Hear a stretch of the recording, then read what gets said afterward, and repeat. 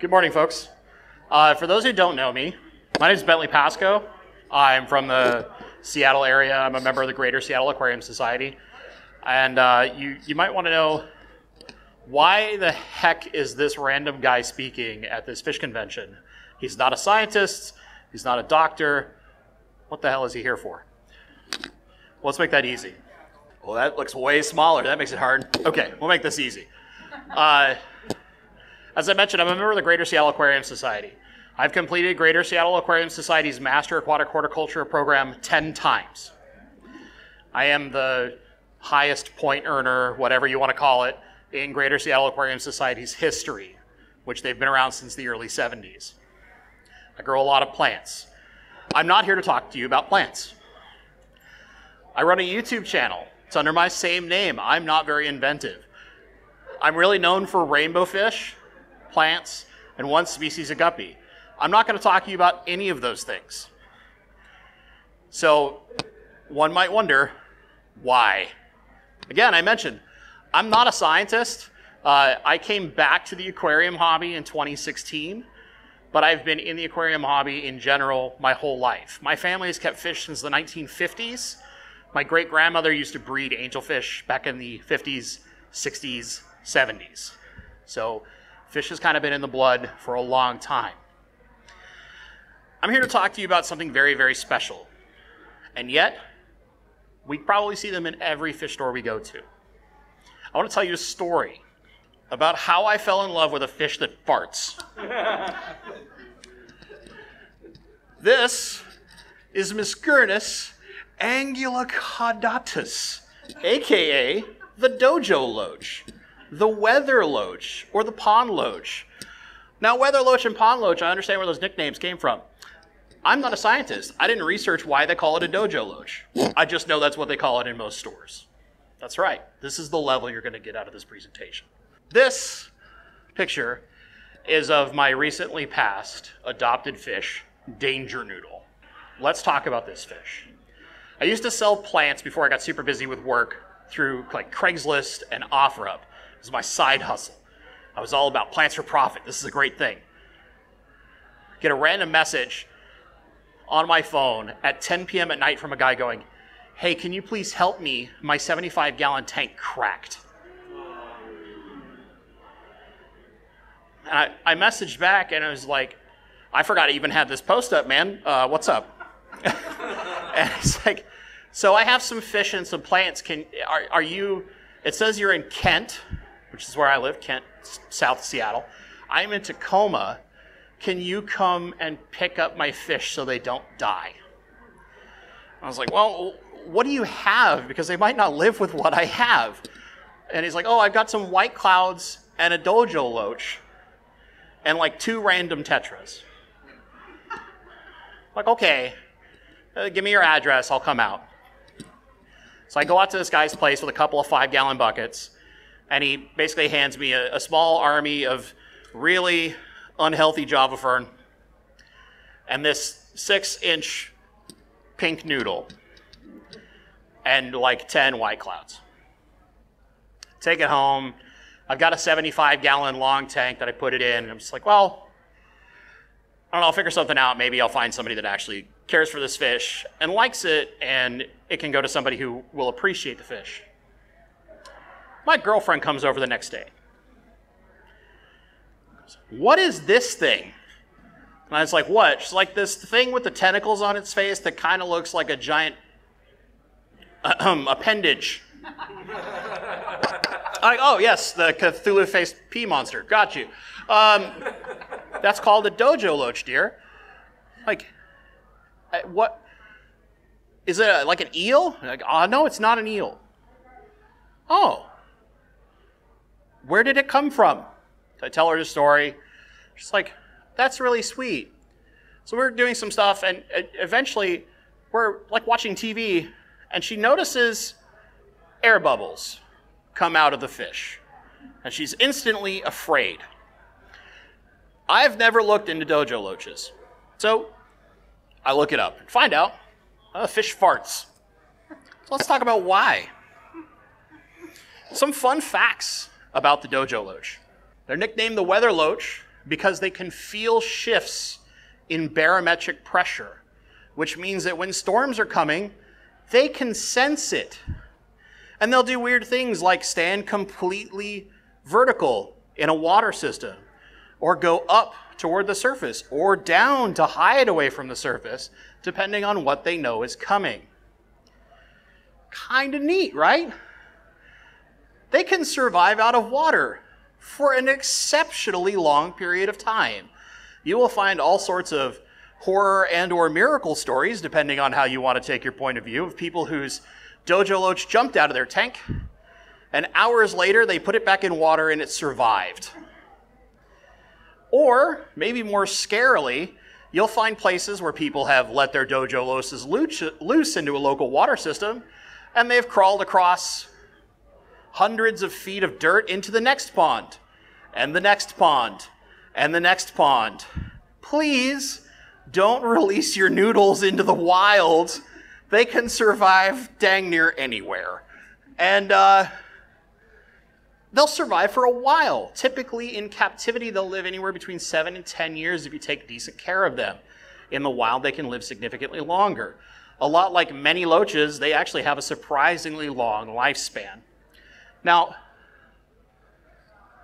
I mentioned earlier, a lot of people mistake them for an eel. They're kind of a giant tube. Note these two tubes right here. These are two members of what I call Team Thick, which is 3 other Dojo Loaches I adopted later because my girlfriend loves them so much. And now I will probably have this fish for an eternity because my lady loves this fish.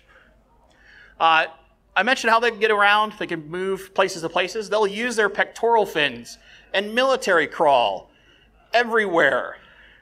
Sometimes you'll see them swim, and it looks funny because they're this giant noodle thing whipping around all over the place like they've got some kind of muscular problem. They'll dig into substrate. It helps them alleviate stress. They like sand, but they'll do it in aqua soil. Just don't give them sharp gravel. That's kind of mean. That's not nice.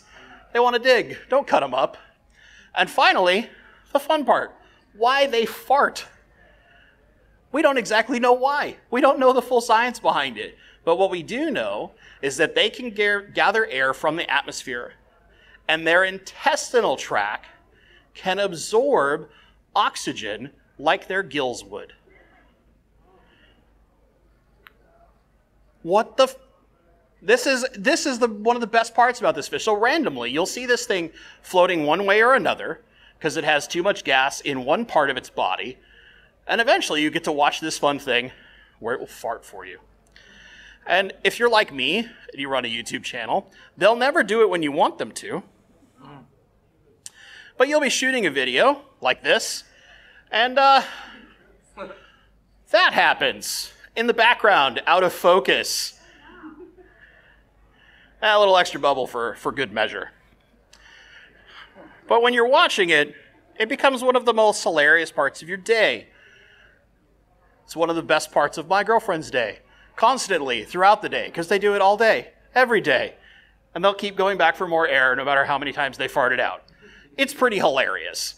And it's part of why I've fallen in love with this dumb fish. Let's talk about the basics. How do we keep these fish successfully? They typically reach about 6 inches in captivity, although I know a friend of mine over here has one that is much larger than that. If you give them enough space, they can grow upwards of about 1 foot. But 6 inches are more likely to expect. They will get pretty big though. They put on some chunk if you feed them well. Generally, you want to give them at least a 55-gallon tank. If you can spare a 75, a 125, if you're one of those luxurious people who's got a 180 or 240, they'll love you forever. And they'll be giant silly noodles in that big thing, and they'll swim all over the place. They do like some swim space, but they don't necessarily need like high flow or anything too crazy. They can accept a very wide range of temperatures. Kind of the established stuff out there is anywhere between 50 and 82 degrees Fahrenheit. That sounds a little crazy, right? I wouldn't keep them super hot personally. Try and target something like 68 to 74. It's a nice wide range. So low tropical. You will, the warmer you go, while they'll tolerate it, they're more likely to have a much shorter lifespan than that 7 to 10 years. They really are a cool water fish in the grand scheme of things, but they can handle some lower levels of tropical temperatures. I keep mine about 74 degrees, just a heads up. They do pretty well on it. pH, 6.5 to 8. They'll take dang near anything you give them.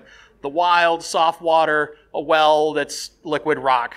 They kind of don't care.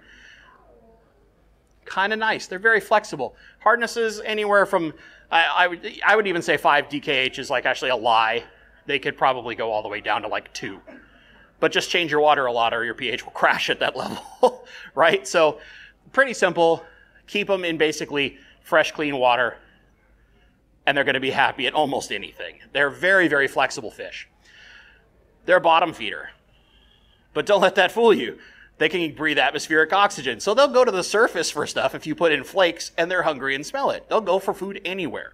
But if you want to make it easy on them, give them something that's toward the bottom. They are omnivorous, but give them a slightly more veg-heavy diet, or you can run into some bloating issues that will cause them to float really funny and probably, like me, scare the dickens out of you because it's the first time you've seen it float completely upside down for a few hours because it ate too much protein for a week straight. Because it's fought your rainbow fish for food because they're little piggies and they love their food, just like rainbow fish. They have nigh bottomless stomachs. And the last thing, they'll jump. Remember how we said that whole thing about barometric pressure and weather and they can jump out of water and crawl from pond to pond? Use a lid. Otherwise, you might be one of those horror stories. I found my loach on the ground. I put it in the water. Somehow it lived. I got lucky. But you don't want to get that horror story in the first place. Trust me, you'll fall in love with these silly, stupid noodles. Again, here's my good friend Danger Noodle hiding in plants. They actually surprisingly love planted tanks because they like to hide, and hide a lot. And yet, when they're happy, they'll be everywhere and you'll never miss them. This picture probably requires some context. See Danger Noodle up here in the corner? And a Gordon Ramsay TV show. Let me tell you the other reason why my lady and me eventually fell in love with this fish. They're very curious. They want to know what's going on. They like to be touched. You can literally handhold them. Anytime you get your arm in the tank, you're going to feel those Cthulhu noodles all over your forearm. It tickles and is adorable all at the same time. But if your Dojo Loaches are anything like mine, they'll watch TV with you. They will see some kind of blurry thing. Their eyesight's not that great, but they see something happening over here, and they're curious what it is. Danger Noodle was a particular fan of Gordon Ramsay. We could put Gordon Ramsay shows on, something my girlfriend loves quite a lot, and Danger Noodle would sit like this in the plants, pointed at the TV the entire time it was on. And then he would switch to something else, and Danger Noodle would swim away. Gordon Ramsay's back on the television, pointed at the TV. Can you find out why I'm starting to fall in love with this silly fish, despite the fact being a person who's mostly known for keeping rainbow fish in almost every other tank I own? They're just adorably weird. They like to hide. They like caves. They like plants. But if you give them things like Java Fern, they're going to do what Danger Noodle's doing. They're just going to hammock in it because they think they're hidden, but they're so curious they want to see what you're doing anyway. And it makes for a very, very entertaining experience watching these noodles slither through all sorts of plants, thinking they're hidden, despite the fact that this giant tube is nigh impossible to hide in a tank. Remember what I told you about lids? My secret to success has been keep my water level lower. So instead of filling my tank quite as high as I normally would, I leave about a 3 to 4 inch gap between the top of my tank and the top of my water level on average. They actually like getting that atmospheric air. So if you give them more space, I would still use a lid anyway. They're surprisingly good jumpers. They'll come up, they'll have room to get air, and they're less likely to try to jump out of your tank. So give them a little bit of space at the top of your tank. Don't feed too much protein, but also feed a fish feed fish foods that will get to them and other fish are less likely to pick on. So if you're somebody like me who has rainbow fish will always strike top water very, very fast, very, very quick. They're psychos. So get a good sinking food. Distract the other fish with that nice floating food, put a sinking food over where your noodles are. works perfectly. They don't have to bully the other fish out of the way, because they will when they get bigger. When they get bigger, they have this nice, huge, muscular body that they could just smack your other fish around, even though they're big, gentle giants. They're not really going to aggressively attack your fish. They're very big sweethearts. But they don't know any better, and they're hungry. So they'll just kind of smack your fish around, and they won't know what to do anymore. Last one. Like a lot of fish, they love water changes. They like a decent amount of oxygen. So a little bit of water flow can go a long way, but you don't need something like a river system level of water flow. A good couple of sponge filters and maybe a power head will do good. Or in my case, I have a pretty toned down canister with a spray bar, and when I do a nice water change, they're super active. They love it because it mimics rainfall, and they love rainfall. It's actually part of what triggers them how to spawn. So let's talk about that kind of stuff. And also, more importantly, problems. I've learned a lot of these the hard way, which is to say, not knowing what I could deal with, seeing a problem in one of my fish, and panicking like crazy because they are nothing like rainbow fish, and they act completely different. Dojo loaches have very small scales. For the most part, it actually feels more like a scaleless fish if you actually touch a dojo loach. If they're very healthy, though, they have a very nice slime coat. They're very slimy. So that makes them a little more susceptible to disease, a lot like most of our scaleless fish. So water quality becomes a big thing. Better water quality makes this a lot easier. But they can be very susceptible to things like ick. Annoying as can be, but easy to treat. They're very, very susceptible to ick. So just be prepared if you do ever decide, like me, to adopt a dojo loach out of somebody's cracked tank. Ick is a likely thing, especially with big temperature fluctuations. So just be prepared, because it's really, really common in this fish, especially compared to a lot of other diseases. But other bacteria can be more common too. They have what we call universally skinny disease, which is a parasitic infection. So if you notice that your noodle's getting kind of thin, you're probably going to start looking at some kind of parasite. It's surprisingly common in this fish. No matter how well they're eating, think of it like getting a tapeworm as a human. They can eat and eat and eat and eat, and if they have one of these parasites and are staying skinny, that's a clear sign we need to start treating with some kind of anti-parasitic. They're very happy eaters, so if you know how to dose your fish food especially, makes it way easier. Bloating, floating. Diets, like I mentioned before, if you give them too much protein, it can cause them to float completely upside down, which will scare the heck out of you. Also, because they constantly are bringing in oxygen, you'll see them randomly floating a lot. So you kind of have to get used to how they float and what's the sign of, oh, we're about to fart versus, oh, some other problem is happening. You'll get used to it pretty quick, trust me. If you watch these fish enough, it's very fast. But if you are giving them too much protein and they start having issues maintaining their floats in the ways you're used to, like their whole body floats very flat, that's usually an indication of something that's more swim bladder related or some kind of too much protein plugging them up. The typical treating them like giving peas and things like that, they'll eat directly from your hands if they get used to your hands in the tank. So you can hand feed them mushed up peas. It's fantastic. Any of those high vegetative foods that will help push things through, very, very good for dojo loaches. And the last one, they're difficult to breed. Like, really difficult. And yet not all at the same time. I'll teach you how in just a sec. Last thing, I mentioned about how curious they are. If you have young dojo loaches, you buy them at a store, they're usually like this. Make sure you don't have open exposed intakes to your filters. Have some kind of intake suppressant, whether it's a sponge or a really fine mesh or something that covers it, because they will find their way into your canister filter if there's a big open tube they can crawl into. So just be prepared for that and you'll be all right. Let's talk about breeding these guys, because it is possible, but a little difficult. So here's the deal. They're really easy to sex. Male and female is very simple. So the top picture is a female, bottom picture is a male, and the easiest way is all in their pectoral fins.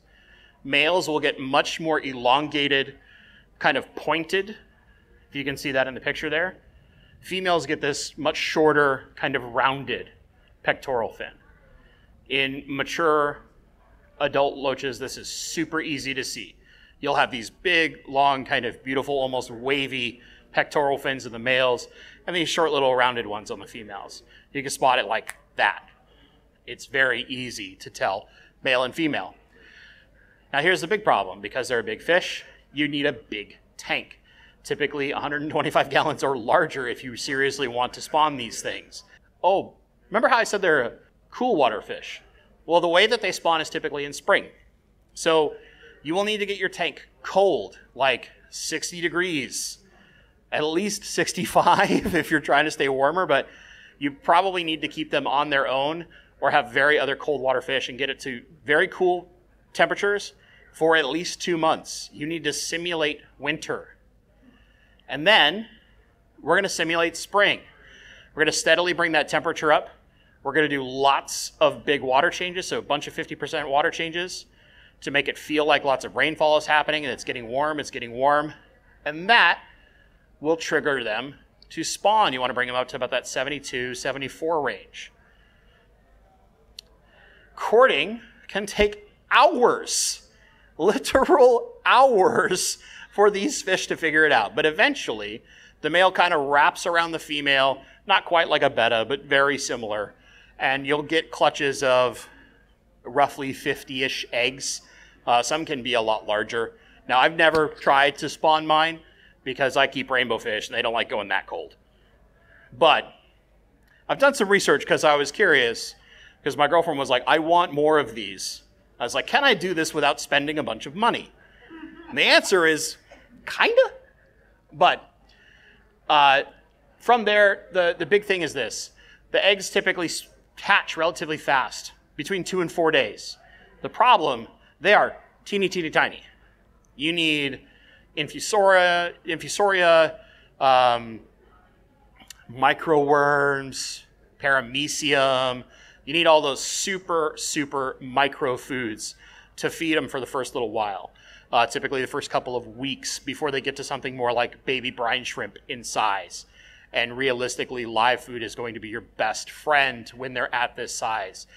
Powdered food, something like ceramicron or something like the Rapashi powder straight, not necessarily all that great. So that's part of what makes these actually really difficult to breed. Now, the good news is if you just have a giant pond and you put them out there all year, they'll do it for you because they'll have access to bugs and all that kind of lovely stuff. And then eventually, you can have the kind of fun that I have, where no matter how many times you try to record them, they'll never do it on camera for you when you want. But when you don't want it and it's out of focus, they'll fart for you constantly. And you, too, can fall in love with a fish that farts. So finally, I wanted to go over very quickly, why keep a noodle? Well, don't keep one. They're very social. You will actually watch them rub up against each other. If one is sick, you will watch them massage against each other, trying to help the other Dojo Loach that's not doing well. It is heartbreaking to watch, because if you know you're losing one, like I have recently, knowing that they're that social is heartbreaking and adorable at the same time. Adorable when they're all healthy, heartbreaking when you're dealing with an issue. They're extremely peaceful. These are gentle giants. I've got wine with a group of white clouds. The most they do is accidentally bump into some of my cories, kind of scare my white clouds because they're just swimming through, but they never try to eat anything. They're a very, very peaceful fish. They can live in community tanks, assuming that you can keep them in a temperature range that's more optimal for them with the other fish in your tank. They love to interact with you. They're very curious. They like being touched. You can hand feed them. You can literally, there's a farm in Florida where they have touch tanks specifically. You just put your hand in like this, and they'll slither all throughout your hands. They'll bring those noodle faces up to you and sit there and try to nibble on you and see what you taste like. It's adorable, unless you're trying to pull Java fern out of a tank, and then it tickles, and you keep kind of doing this. That's what I was doing yesterday morning, because mine kept going at my arms like crazy. They're goofy. They swim around. They look weird. They wiggle kind of funny when they swim. Occasionally, I've never caught this on film, but one of the funniest things to watch is you'll see them come lay perfectly still on your substrate, and then they'll start bouncing up and down like a small child, in order to help themselves fart. And I call it the fart dance. I'm sure there is some scientific thing that they've described this behavior as. It's hysterical to watch this giant tube thing go and just get a curtain of air coming out of them. It's one of those things that even non-aquarists, my girlfriend is a great example, wasn't really into fish. Yeah, they're pretty. I can take a picture of them every once in a while. These things, oh no. No. Now I have to, whenever I make space for it, have a giant tank full of just these for her so that she can play with the noodles. Even non-aquarists will love these doofy things, especially when you get to watch them fart. And us seasoned veterans, diehards who want only one type of fish, whether you are a cichlid fan, a rainbow fish nerd, a live bearer expert, or you like those mean, nasty, predatorial, like South American monster fish, even you will fall in love with this fish that farts. Trust me, I did. You will too. And with that, questions. This is my group now. That's all of Team Thick hanging out. They do this all the time where one will put its head on the other, and they'll all cuddle up together in a little cuddle puddle. I find it adorable. My girlfriend has like 8,000 pictures like this on her phone because anytime they do this, she loves it. I love these things so much, I put them on a fish towel for Fishtober Fest. This is the other picture here. But if you guys have any questions, I can't promise that I will give you a good answer, but I'll give you some kind of answer. How long did you say they live? 7 to 10 years typically. Especially if you keep them in that lower temperature range. If you can keep them in the very low 70s, like 70 to 72, or even that like 68 range, very common, 7 to 10 years. Are they all the same color, or are they different colors? Great question. There's actually quite a lot of color variety. So these ones are basically an aquarium strain. They're commonly called a golden Dojo Loach, or you might see them as like melanistic, or maybe albino. They're not really true albinos. Mine, depending on the day, will look flesh-colored or like a super red bristle nose.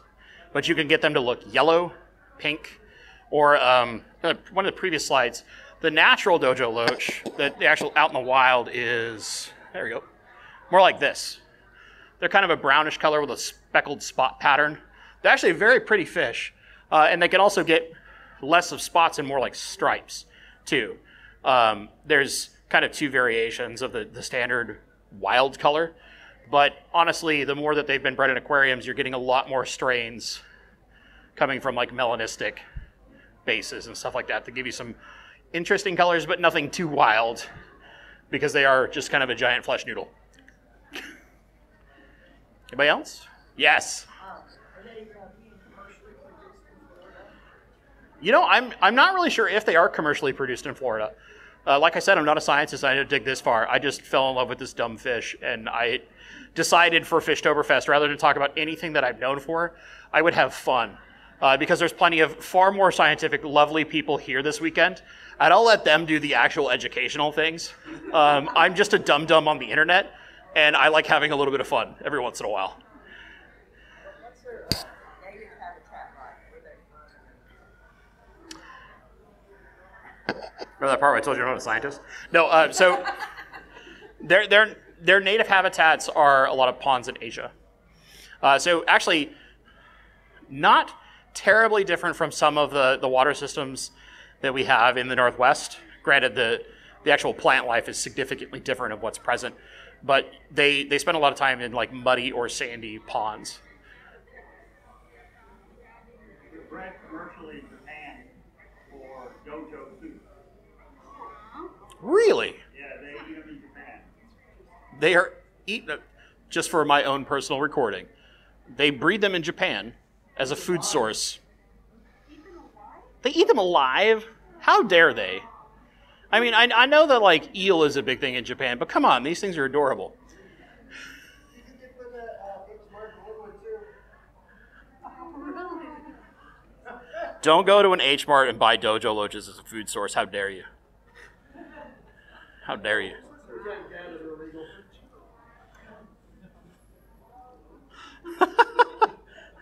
Oh, do they actually sell them live at H-Mart? Oh, but half the fun is growing them out. I mean, granted, I've adopted all of mine at adult size, so who am I one to talk? But I guess, yeah. It's like there's a guy on YouTube that adopted the lobster out of a grocery store and like raised him up and rehabilitated his claw and all those things. Someone can be a rescue ranger and rescue noodles from an H Mart and grow them up in an aquarium. If I tell my girlfriend that, internet, I swear, don't tell her, because she'll send me to that store every week. She finds that out. Any other questions? Go ahead. You walked in a little bit late. How much space and how many do you recommend minimum numbers you have? Sure. So they are pretty social. They can survive solo and be just fine, but realistically, you'll want a group of like 3 plus. And if you're doing something, I would say start at like a 55 gallon, because they do get about 6 inches. They can get larger if you give them more space. If you put them in like a 125, you can get them upwards of a foot. I got a friend over there who's got one around that size. And some of the ones that I have in the pictures that I've shown, they're all about like 8 inches or so. They spent most of their time in a 75 gallon. So you can get pretty decent size on them, and they'll get about yay big around. I mean, they're a fairly chunky fish. But that being said, because they live for a long period of time, they grow not super fast, but they will get that size relatively quick. If you're feeding them well enough, that is. Go ahead. Maybe miss this. What kind of substrate do they want? Oh, sure. So they will dig in substrates, so don't give them anything super sharp. Don't put them in like gravel. But anything from finer sands to upwards of, like, I keep mine in just kind of your standard clay aqua soil, and they'll dig around in it a little bit. But anything smooth is really what it comes down to, because they don't really have a ton of scales. You treat them more like a scaleless fish in the grand scheme of things, so you don't want anything sharp because it can injure them, especially their barbels up front when they start digging around. Go ahead.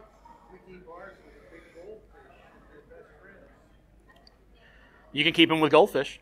They'll be best friends. Proof right here. I keep mine with rainbow fish. My rainbows still aren't sure whether they're like a predator or just some weird thing that floats around. They haven't figured it out quite yet. But rainbows are really dumb. So that's probably the rainbow's fault and not necessarily the noodles. Any other questions? So backyard pond would probably be a bad idea, right? Because you said they crawl out and travel. They can, but if you keep enough distance between the top of the pond to where they could actually get to the surface and the water, they're not going to, like, do some kind of lift and pull themselves completely up. So if you've got the pond sunk down a little bit, you might be okay. So would they be okay in the winter in the Pacific Northwest? Depends on how cold it gets. But if you think about it, like, right, the deeper your water system is, it's going to get a little bit warmer down low. You're going to get some geothermal activity that helps protect them. They can go pretty cold. There's a number of ponds where they have been set free into the wild in the Northwest, in the Seattle area. One of our speakers tomorrow, Alex Williamson, has found a number of them in several different ponds in the Seattle area, and they do just fine. And you know how it is here or Seattle. We all get very similar weather, so it can get a little chilly, but usually not something like, say, Minnesota, where it's Arctic. I just have more room in my backyard than in my house. Oh, sure, For tanks sure. and stuff, so. No, I mean, they do they're called the pond loach, right? They do very well in pond systems. It's very similar to koi, as long as it's not getting too hot and not getting completely frozen. Yeah. They usually can find a way to survive. Anybody else? Oh, of course. Yes, Mr. Stephen P. No, I have them in a 75-gallon long right now.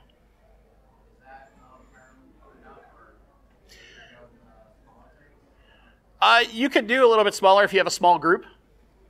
But if you're trying to do a bigger group, which I will eventually get bullied into by my lady, bigger is better. You'd be fine. Yeah, that's more than enough space for two. Like I had at one point before I lost Danger Noodle, I had 4 in that 75 long, and they had plenty of room to run, and they were doing just fine. Like they don't get enormous, so you're not too stressed. But definitely don't try to keep like 15 in a 75. That's going to be a little much. They're much thicker than like a rope fish, so they do want a little bit of space.